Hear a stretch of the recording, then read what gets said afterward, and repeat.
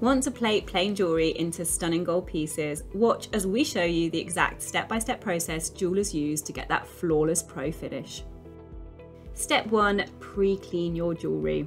Start by thoroughly cleaning your jewellery. Use an ultrasonic cleaner or wash in warm soapy water. Rinse well with distilled water and dry completely. Remember that any oils or fingerprints will affect your plating quality. Step 2. Set up the unit. Now set up your 4 solution containers.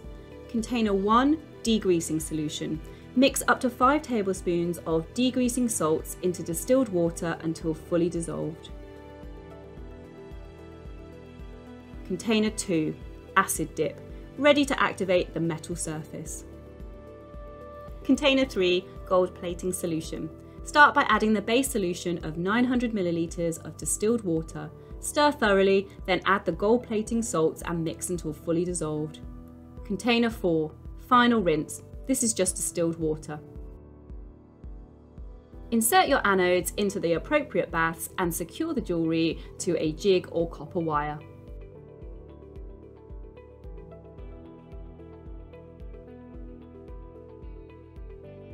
Step 3, heat the solutions if needed.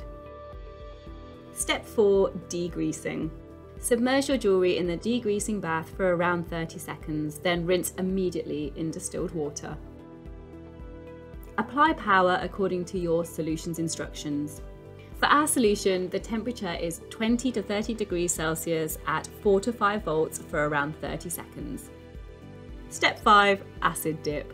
Dip the piece into the acid bath. This removes oxides and activates the surface.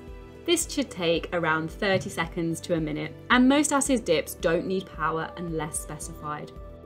Step 6, gold plating. Now for the gold, submerge the jewellery into the gold solution. Connect the jewellery to the cathode and the anode goes into the solution.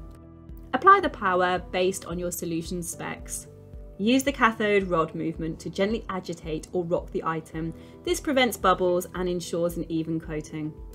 Step 7, final rinse and inspection. For hard gold plating, submerge the jewellery in distilled water for up to 20 minutes. Remove, dry gently and inspect. Check for full and even coverage.